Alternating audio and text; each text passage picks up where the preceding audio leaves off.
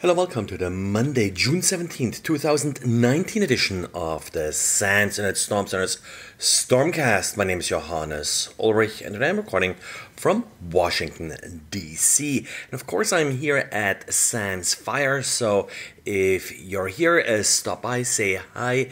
Have plenty of Internet Storm Center stickers sitting here.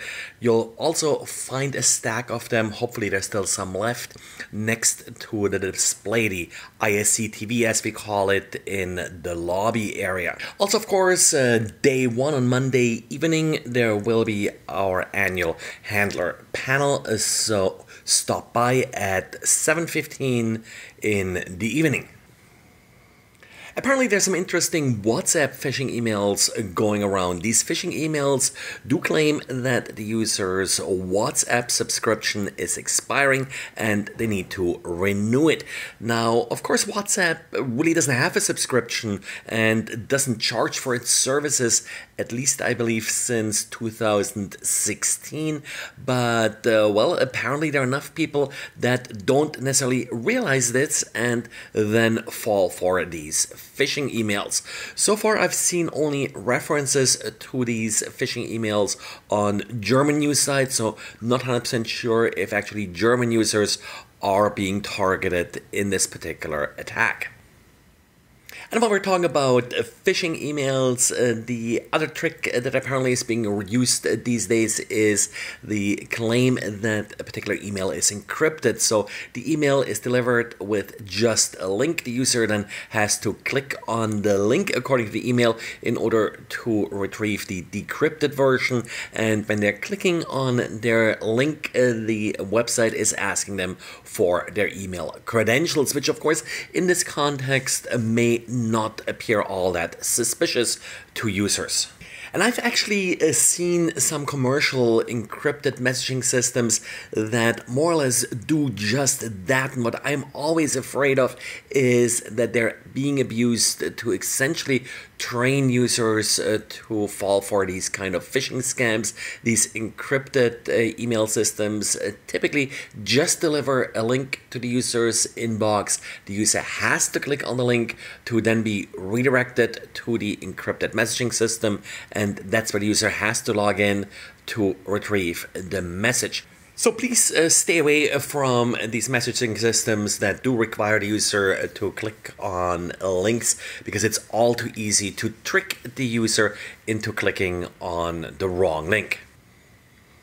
And Dr. Webb came across various malicious Android applications that all sort of implement a pretty simple trick in order to get users' credentials or then commit additional fraud.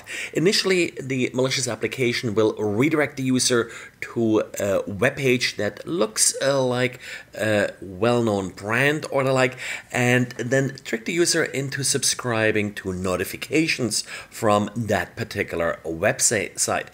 Now, what they're using here are these web notifications that websites can ask you to sign up for, and then these notifications are used to push additional messages to the user. Now, in the simplest form, this could just be spam, but since these messages kind of look like system messages, they also can then be used to trick the user, for example, to enter passwords and the like, because they do look like they're coming from the trusted Android phone, not necessarily from an untrusted website, where a user may be a little more suspicious. And a researcher did release a database with 600 million passwords and their pre-computed hash tables. The sources of the data is similar to the famous Have I Been Pwned database. Of course, some of the Have I Been Pwned releases are also included, but notably, this database here does not include emails or usernames. It's just the password, so something that you probably would use more for brute forcing than for credential stuffing. These 600 million passwords actually come from a larger 3 billion password list and are available as a torrent file. Password lists like this are a little bit different from sort of your classic rainbow table. Rainbow tables actually are a compressed database of password hashes, and the compression really only works if you have sort of consecutive password hashes. So you can really only do this if you, for example, want all 8-character passwords and the like. In this case, these are passwords that are actually being used in the wild, so they have various lengths, so some of these passwords may way exceed the 8 or 9 characters that you typically find in Rainbow tables. Well, and that's it for today. Thanks again for listening, and hope to see some of you tomorrow at the panel. Thanks, and goodbye.